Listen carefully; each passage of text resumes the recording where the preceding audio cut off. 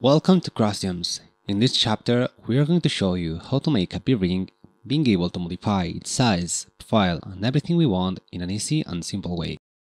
Now, let's design.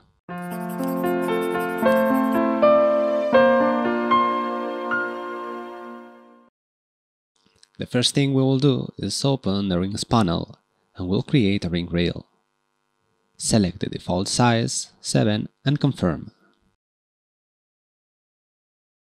Select the ring and open the planify command. This will generate a flat curve based on the length of the selected curve to be able to work on it. Confirm and right-click to make another planify and move it 3 mm.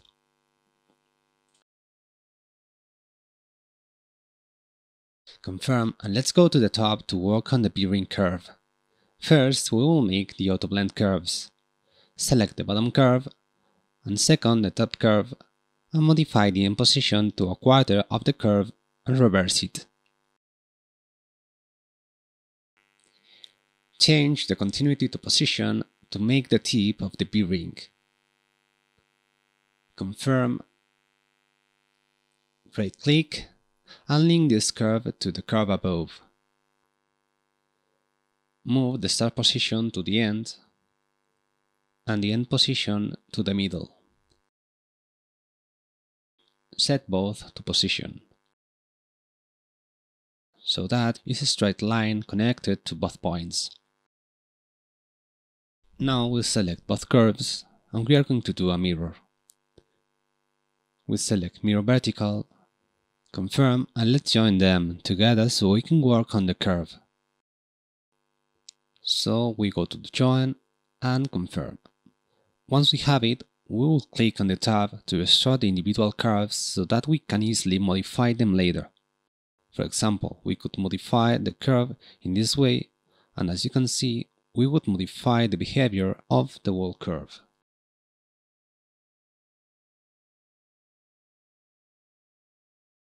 Now we are going to go to the perspective view. Let's explain what happens when we make a sweep on a curve, for those who don't know. We are going to make a profile placer, and as we check, the profile is in reference to the direction of the curve. This will make the sweep come out uniform throughout the curve. On the other hand, if we take this way, the curve will come out bent, as we will see now. We'll enable the mirror and confirm. Select Auto Sweep, select the join as rail and the profiles.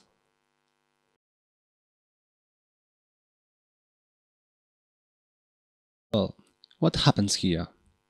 We are gonna check the sizes from this point to this point, more or less,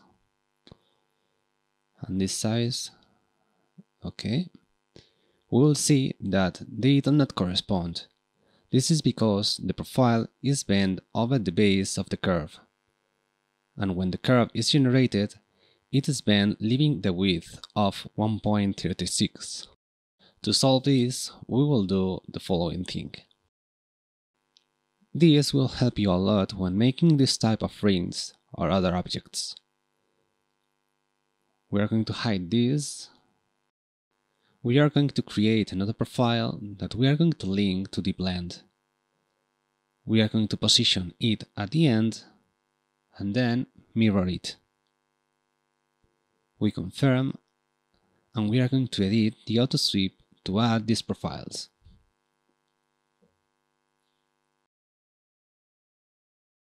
So now the size of the center will always correspond to the size of the profile, but in the tip profile it will be smaller. To check it, we are going to do the flow by curve. As baseline, we select the initial planify, and as target the ring rail, and then we confirm.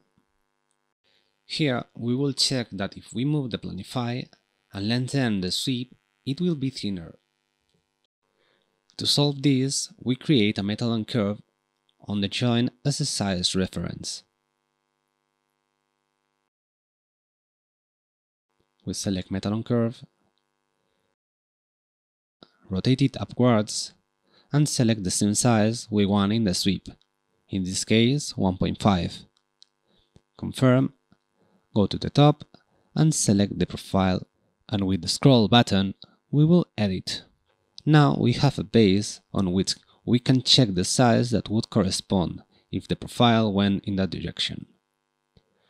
In this way, we will easily obtain a bearing with the size that corresponds to it. Now we are going to show you that we can change the profiles in a quick way. So we select the metal on curve and hide it. Select both profiles, change the size, select both profiles, we edit them, and we are going to modify the width. For example, 2.3, more or less. Okay, and we are going to change the profile and select this one. I think that it looks cool, so we confirm, and we have to change the profile of the tip because we are going to enlarge it. We move the translation horizontal to 15 and confirm. Remember also that, as I told you in the beginning, we can modify the end position of the auto blend so that the fold of the bearing starts from above or below. If we were to do it from above, we would have to come here and modify it. Since we gave the profile 2.3, we are going to come here and tell the reference we created the metal on curve 2.3 as size. This way we can modify our tip profile to the size that fits well. Once we get it, we confirm, and we would already have our ring with the desired size. Well, we are going to modify the sweep to give it too close, so that the ring is closed when the flow by curve is generated. If not, we will not be able to make holes on it. Let's continue from the Tools panel. Add an isocurve and select the flow. We are going to add 2 isocurves. We confirm and we right-click to add a second one. Select the flow and confirm. The first one will correspond to the individual gem that we will put manually. So we hide the first isocurve. Now we create a gem, isocurve, and create a gem. We select curves on this drop down and press position. We can add the gem on the tip and then press the escape key. We modify the size to 1.5 and the placement to the table. Okay. Now we can move the gem manually with the gimbal. Just a little down. This gem can be moved by hand with the gimbal, as it will always remain in the correct position on the basis of the isocurve, as well as the profiles will be maintained. So if we modify the size of the ring rail, this gem will always remain in its lane, as well as the profiles will remain located in its position, being able to modify to any size as long as we do not make it teeny, in which case we will have to modify the profile. Now we hide the isocurve to apply the gems and curve on the other isocurve. We will edit the size to 1.3 and from options we will adapt it to the central gem.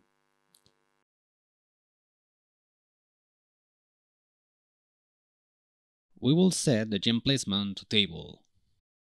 If we change the display to wireframe, we can see the gems better. It helps us to see the gems clearly.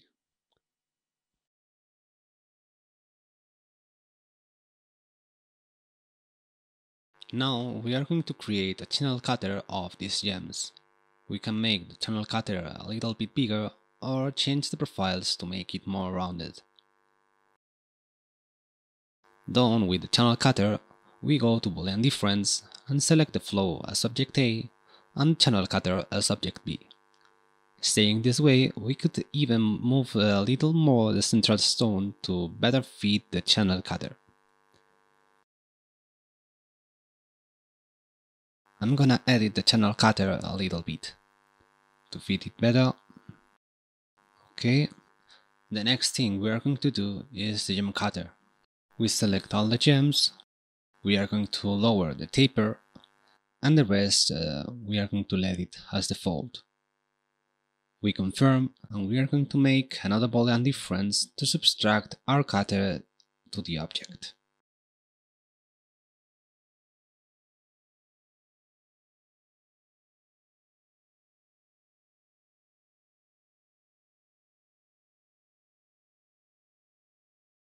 Now we will add the prongs with the command prongs and row, and we will select the gems and curve. From here we can modify the sizes or move the prongs horizontally.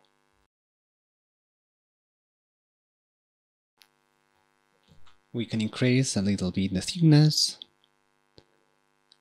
and we are going to confirm. So now we are going to select this gem and select prongs and gem.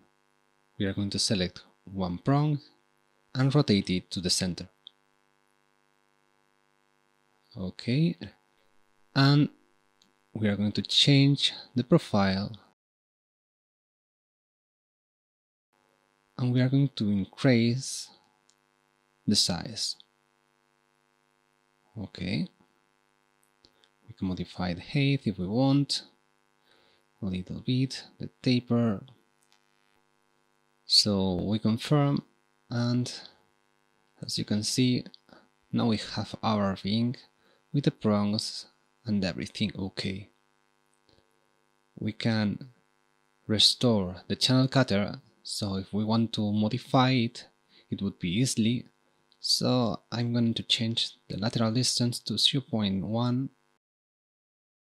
and confirm. In this way we would have our B-ring in a simple way, being able to modify it as much as we want. Now, as final part, I'm gonna show you how to add more B-rings. The easiest way could be save and just modify this ring, but there are two different options. To do this, the first thing we will do is to make an offset of the ring. And in the case that we want to make another type of ring in this part, but with another size, of course, in this case we could not edit the planify, because we would always modify the ring that is created. One option is to go to the Boolean, take the flow, restore it, and in this part we would unlink.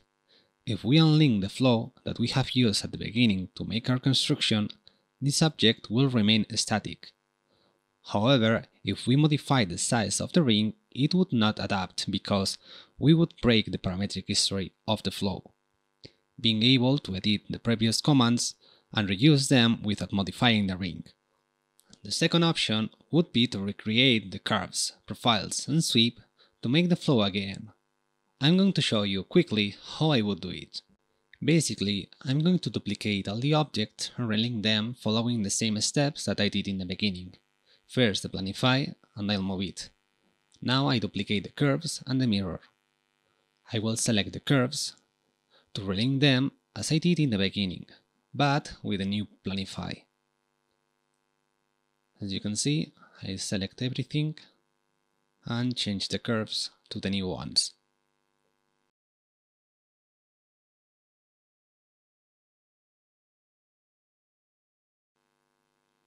Once I have them, I will make a new join and I will restore them again. Now I will do the same, but with the profiles. I will duplicate them and I will link them with the new created curves. I relink the profiles one by one. Now I relink this, confirm, and I will do the auto sweep with the new profiles. This saves me having to recreate all the profiles and curves again. I modify the planify distance a little bit and edit the profiles, changing the shape of the profile and rotate them to give a new style. When I get it, the only thing to do is to make the flow by curve and select the new planify as base and the offset we have made as target. And now we can modify it as we want. I will adapt it and bring it closer to the other ring, and I will rotate it a little bit more to leave the form that interests me more. While I do the final part of the ring, which is again to repeat the whole process, I will play music for you.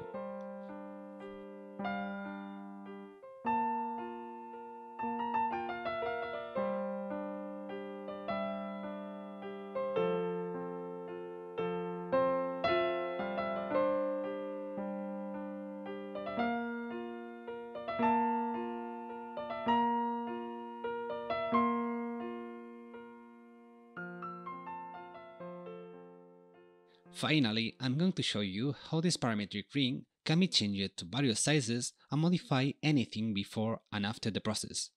So let's modify the size of the ring from 7 to 10. Remember that this change may take a while because it must make the changes on all the holes again, so it will depend somewhat on your computer. When making several sizes large or small, it is possible that the gems no longer fit the center of the gem.